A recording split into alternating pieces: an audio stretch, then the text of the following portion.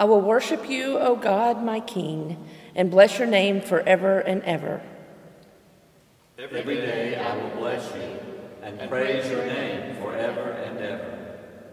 Great is the Lord and greatly to be praised. His greatness is unsearchable. The Lord is gracious and merciful, slow to anger, and abounding in steadfast love.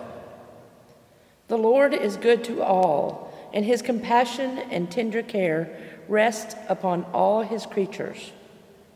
The Lord is faithful in all his words, and gracious in all his deeds. The Lord catches those who are stumbling. The Lord lifts up those who have been doubled by their burdens. The Lord is just in all his ways and kind in all his doings. The Lord comes near to those who call upon him. The Lord hears the cry of those who are hurting. The Lord watches over all who love him.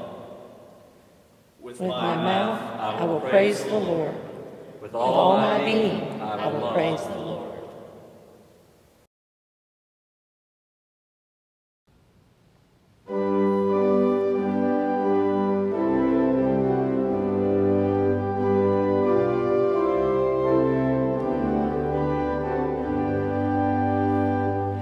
Praise him, Jesus our blessed Redeemer. Sing, O earth, his wonderful love proclaim. Hail him, highest archangels in glory. Strength and honor give to his holy name. Like a shepherd, Jesus will guard his children. In his arms he carries them all day long. Praise him, tell of his excellent greatness. Praise him, ever in joyful song. Praise him, Jesus our blessed Redeemer. For our sins he suffered and bled and died. He, our rock, our hope of eternal salvation. Hail him, Jesus the crucified.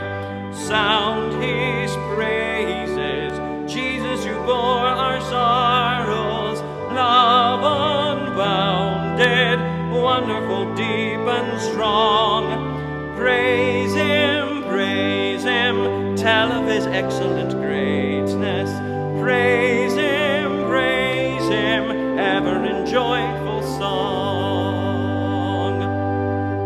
Praise him, Jesus our blessed Redeemer. Heavenly portals loud with hosannas ring. Jesus, Savior, reigneth forever and ever. Crown him, prophet and priest and king. Christ is coming over the world victorious. Power and glory unto the Lord belong. Praise him, tell of his excellent greatness. Praise him, ever in joyful song.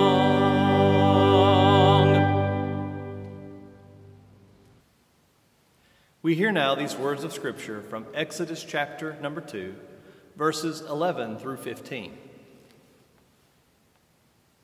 One day, after Moses had grown up, he went out to his people and saw their forced labor. He saw an Egyptian beating a Hebrew, one of his kinsfolk. He looked this way and that, and seeing no one, he killed the Egyptian and hid him in the sand. When he went out the next day, he saw two Hebrews fighting, and he said to the one who was in the wrong, "Why do you strike your fellow Hebrew?" He answered, "Who made you a ruler and judge over us? Do you mean to kill me as you killed the Egyptian?"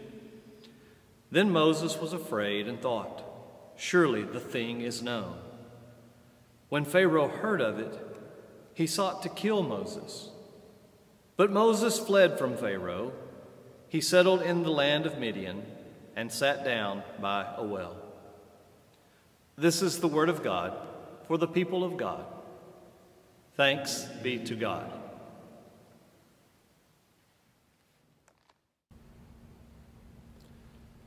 Let us pray together. Almighty God, fill our mouths with words of praise and adoration, for you are our Savior and Redeemer. Fill our hearts with joy, for you have so wonderfully and mysteriously created us, so mercifully forgiven us, so graciously accepted us, so amazingly loved us, and so tenderly called us to be your children. Almighty God, accept the gift of our worship today. May it be pleasing to you as we offer you our praise, our gratitude, our devotion, and our love. Almighty God, may these moments of worship please you, and when it has ended, may we honor and glorify you by the lives we choose to live. We pray now the prayer Jesus teaches us to pray. Our Father, who art in heaven, hallowed be thy name. Thy kingdom come, thy will be done, on earth as it is in heaven. Give us this day our daily bread, and forgive us our sins, as we forgive those who have sinned against us. And lead us not into temptation, but deliver us from evil. For thine is the kingdom, and the power, and the glory, forever. Amen.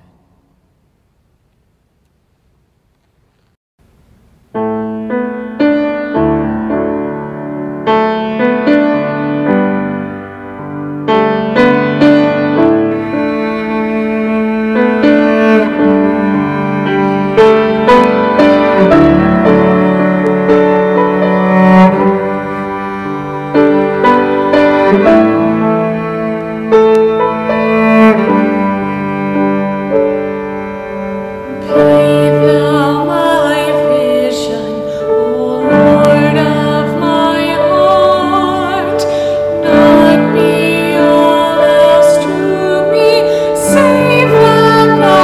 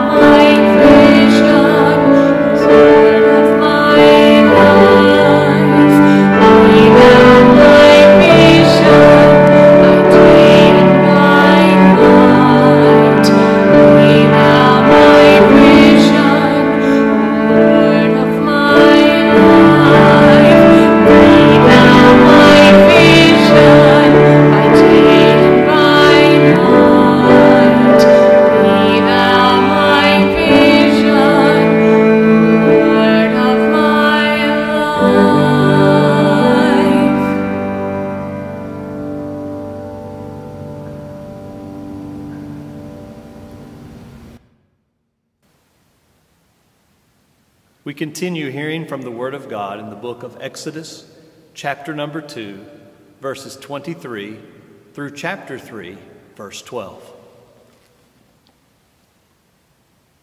After a long time, the king of Egypt died. The Israelites groaned under their slavery and cried out.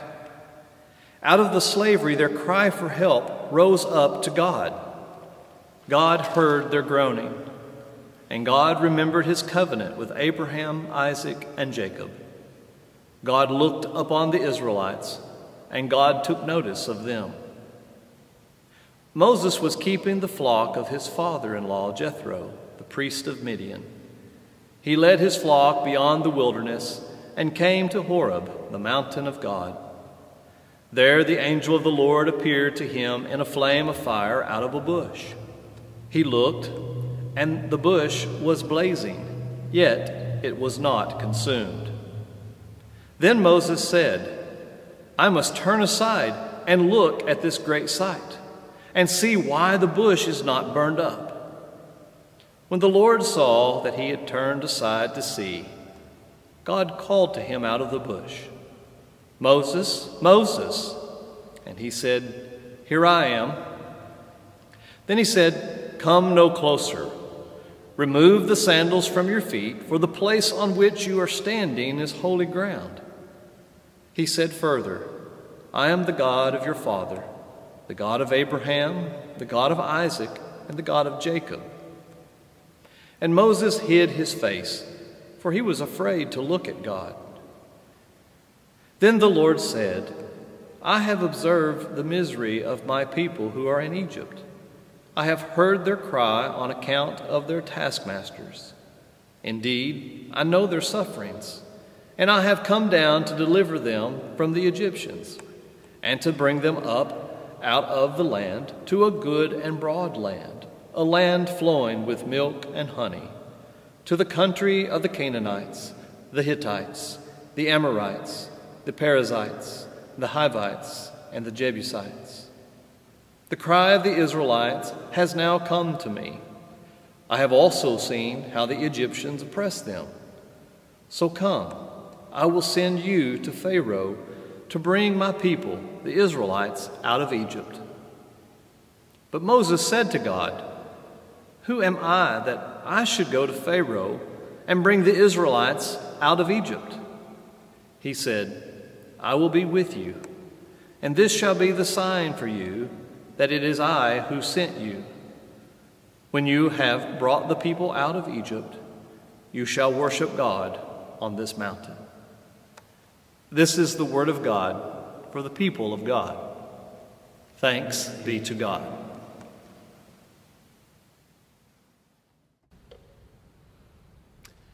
These are unprecedented times. In recent months, we have heard these words chosen to describe the days of our lives. It's hard to argue with these words. The entire world is caught up in a pandemic unlike anything we've seen for 100 years. The economic system threatens to collapse under a stress we've not witnessed since the Great Depression. The social unrest conjures up distant memories of the civil rights struggle and reminds us that racism has not died as we had hoped. These are unprecedented times. The good news is that humanity and the world has survived unprecedented times numerous times across history. The same could be said for faith in God and for the church. These are unprecedented times. We are unable to come together to worship God in the ways that have proven to be comforting, inspiring, and meaningful for us across time. We are alone with our faith for the very first time. We are not with other believers to compare our lives of faith with their life of faith. The game of comparison is over. We are alone with God. Our relationship with God in these times and our trust in God for these times are being tested in an aloneness and in a solitude we did not choose, but was forced upon us by realities beyond our control. We are alone to determine how to live out our faith and our daily living. We can no longer comfort ourselves by identifying church attendance and participation in church events as evidence that we are living by faith. Our crutches have been taken away. The good news is this: God, faith, the church, and believers have endured unprecedented times, countless times across history. On this Sunday, I'm not inclined to explore the unprecedented times the world and humanity are facing, with a pandemic on stage and an economic and social crisis in the wings. I am inclined to talk about a living faith for these unprecedented times. A mature faith, because unprecedented times call for us to put away childish ways when it comes to developing a living faith. Alone, in isolation and solitude, we find ourselves wondering about God in these times. Where is God? What is God up to, if anything? In unprecedented times of faith like these, we wonder what it even means to be the people of faith. People who worship and trust God, people who obey and serve God. Unprecedented times for faith call for us to sit up a little higher, listen a little closer, read our sacred scriptures more intently, ask tougher questions that are begging to be recognized, wade through the mystery that is God, and finally, to let God have his way with us. For many of us, our understanding of both God and faith was defined by the Bible stories we heard as children. Of course, we were not told the whole story, just the highlights of the stories, highlights folks thought would inspire us to trust God with our lives. We were not told certain details that might make the characters appear more human, like us. Nor did we hear of their struggle to trust God, which might make faith more believable for us. We make ordinary people of faith superheroes of faith with superpowers we could never dream of. Two examples. We were told the inspiring story of Abraham and Sarah, who left their country and their kinspeople to go with God on a journey to a promised land. But we weren't told how afraid they could be and how Abraham could lie, telling folks Sarah was his sister in hopes of saving his own neck and making her available to powerful men. We revel in the story of David and Goliath. A boy with a slingshot and a smooth stone takes down a giant. But we were not told of David's adulterous relationship with Bathsheba and the great cover-up that involved the murder of a dedicated military officer who happened to be the husband of his prey. When we encounter the whole story the Bible tells us of this life of faith, it is far more complex than we were told. The interaction between God and his people, even the ones we call heroes, is much more complicated than we could imagine.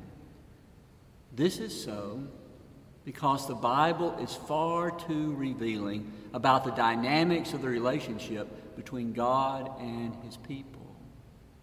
We may not like what we encounter in the Bible, but this is the way God really works as he engages his world and his people. When we are faced with unprecedented times, we discover that we need more than the Bible stories of our childhood. We need to explore a relationship with God as complicated and complex as the stories really are in the Bible. In unprecedented times, we turn to the Bible for the rest of the story. As an example, I have chosen to look rather closely at the beginning of the book of Exodus this morning, a book that gives us one of our stellar heroes, Moses, a book that describes for us God at work in an unprecedented time. Hold on to your seat and join me as we venture where others have dared not go, to the whole story, to all the facts, and to the known and the unknowables. At the beginning of Exodus, there is much we know about Moses, and yet there is so little we know about him. We know at the time of his birth, the king of Egypt had ordered all male Hebrew babies to be drowned in the Nile. We know that his mother and father hid him for 3 months after his birth and then hatched a plan in which the Pharaoh's daughter would find a little Hebrew baby in a basket floating on the Nile. And the Pharaoh's daughter names the little Hebrew baby Moses, for she drew him out of the water. The waters of the Nile, intended for his demise, ironically become his salvation.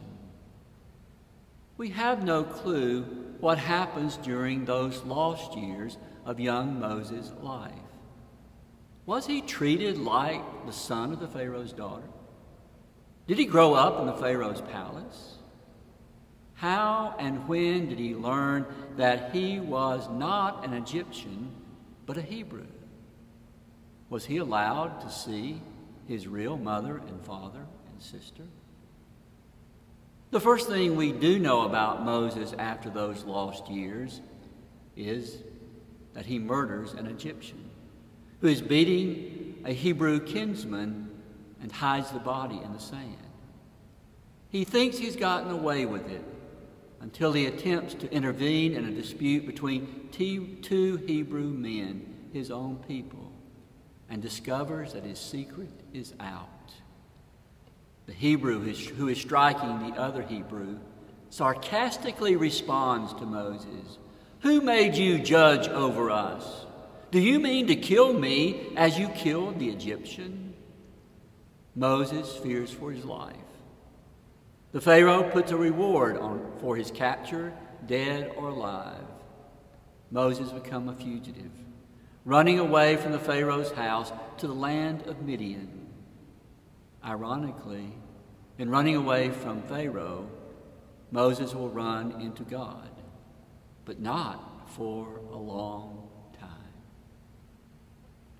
Again, there's a lot we do not know. Did Moses' father, mother, and sister keep him connected to his Hebrew roots? How did he become aware of the oppression his kinfolks were enduring? What happened to inspire him to take the side of the Hebrews? Having grown up in the palace, did he have visions of leading the Israelites to freedom? Having heard stories of Joseph, did he aspire to be a great hero like Joseph for his people? But the most perplexing aspect of the beginning of the story of Moses and the liberation of God's chosen people is the absence of God. There rises to power a king over Egypt who did not know Joseph, and there is no mention of God. This king oppresses the Hebrews, and they become forced labor for his empire, and there is no mention of God. This new king orders the Hebrew midwives to kill each male Hebrew boy at birth. There is no mention of God. The king orders for every boy born to Hebrews to be tossed in the Nile to drown, and there is no mention of God. This one Hebrew baby boy, who will be named Moses, is saved from the Nile by the king's daughter, and there is no mention of God. Moses grows up into a young man, murders an Egyptian, becomes a fugitive from justice, and once again, there is no mention of God. We have to read a couple of pages into Exodus before God appears. There we read, "After a long time, the king of Egypt died. The Israelites groaned under their slavery and cried out. Out of the slavery, their cry for help rose up to God. And God heard their groaning, and God remembered his covenant with Abraham, Isaac, and Jacob. God looked upon the Israelites, and God took notice of them." There was a long time between Moses becoming a fugitive and the king of Egypt dying. For a long time, Moses was only a shepherd following his father-in-law's sheep on the backside of Horeb in the desert. It was a long time before God heard the groaning of his people, remembered the covenant he had made with Abraham, Isaac, and Jacob, and paused to take notice of his Hebrew children suffering in Egypt. Again, there is much we don't know. What was Moses thinking all those years he was a fugitive? What was God doing all those years he was silent? Had Moses continued to recall the suffering of his people in Egypt? Where has God been while his chosen people have been groaning under the oppression of the king of Egypt? Where was God when his people were mourning the deaths of their baby boys? Why must God remember his covenant? Doesn't God know everything? Why does God choose this time to take notice of his people's suffering? Well, we don't know any of those things, but we do know this. When God decides to act, Moses is alone in the wilderness. In God's time, and not in Moses' time, they meet, God and Moses, on the backside of Mount Horeb in a bush that burns but is not consumed. And for the first time in the book of Exodus, God speaks, "Moses, Moses." And Moses replies, "Here am I." God warns, "Come no closer. Remove the sandals from your feet. This is holy ground. I am the God of your father, the God of Abraham, the God of Isaac, and the God of Jacob." Moses is terrified and hides his face. He is afraid to dare to look at the face of God. And now, God is silent no longer. Moses will no longer be on the run. Moses will now stand for God in the presence of the Pharaoh. He will lead God's people, his kindred, out of Egypt to a good land. Moses is no longer alone, for God will be with him. The future? Well, we leave that to God and to his reluctant, stammering servant Moses. For God does not begin something without finishing it. But this we do know. God has chosen to set his people free. I offer you this full story of God and Moses, of aloneness and solitude, as we wait to see what God will do. For I believe this time is our time to be alone, like Moses was alone. We are alone with ourselves, alone with our dreams and aspirations, alone with our disappointments and regrets, alone and nostalgic for the times before this unprecedented time, alone with our faith, which may or may not have the power to see us through these unprecedented times. I offer this story because from the beginning, God has been hovering over chaos. At creation, when it all began, and as his people suffered in Egypt, and He is no doubt looking over the chaos of our world and our lives in this unprecedented time in which we are living.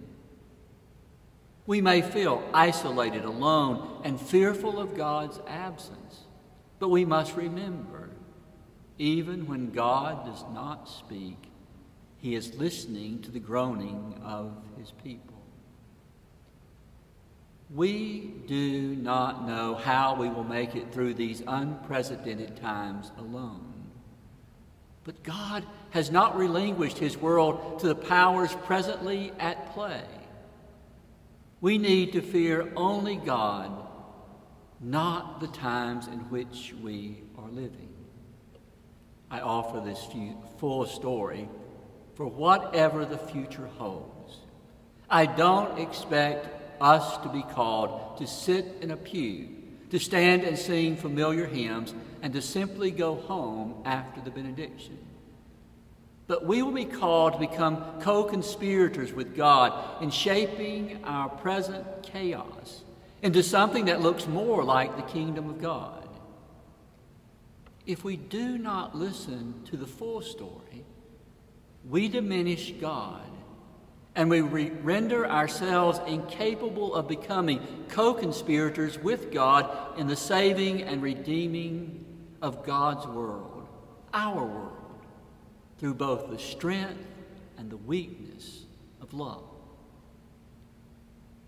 God finds Moses, a shepherd in the wilderness. Moses finds God in a burning bush. God calls Moses. Moses goes after God. Together, they lead God's people to freedom. They are co-conspirators against the Pharaoh. Together, they are liberators of God's people. It may, in a way we may never understand, Moses had to be alone, and God had to be away for this unprecedented time to become a time of freedom and liberation. I believe this is where we are now. We will not be able to go back to a faith that was once so comforting to us. I do not believe God will ever again allow us to lasso Him, corral Him, break Him, and stable Him in our sanctuaries. No. God will step out of the church into the chaos. God will call men and women like you and me to refuse to allow the words we pray, "Your kingdom come, your will be done on earth as it is in heaven," to be merely wishful thinking, but a call to action as we embrace the chaos with the visions of God's kingdom inspiring us to work and to sacrifice. I'm not comfortable with this time that we are now living. There's not enough new light for me to see the path ahead. Yet of this I am confident. God has not brought us this far to turn around and go back to where we were before this unprecedented time. I am not comfortable thinking that God is about to do something new, as Isaiah warned the people in exile so many centuries ago. For I do not know what this new may require of me. I am not comfortable with what may await us when God makes all things new, as the writer of the Revelation forewarns us, because I am too comfortable with the old. Whatever God is attempting to do with the chaos and with us in these unprecedented times is complex and complicated. For it to be anything else, God would not be God, and we, His children, would not be His full partners in His saving and redeeming, reconciling, and restoring work. The prospect of God doing something new may not sound comforting to us, as we sit alone and isolated from the chaos swirling around us in this time. But let us remember, Jesus is blazing the trail before us. On our way to this new thing God is doing in the midst of the chaos, with only people like you and me as his co-conspirators, we only have to follow him. Somehow these stories are always unending. This story may end for us as it did for Moses, gazing onto God's new future while breathing our last breath. But the breath we breathe deeply will be the assurance that God is where he has always been, right there with us. Someday, perhaps the presence of God will be enough for us, and we will emerge from the crucible of our solitude to dream new dreams and to see new visions. New dreams and new visions God inspires as God subdues the chaos of unprecedented times and transforms them into the kingdom. These may be unprecedented times, but God has seen them before. And God waits for ordinary men and women like us to join him in making his world new. Are we ready? Amen.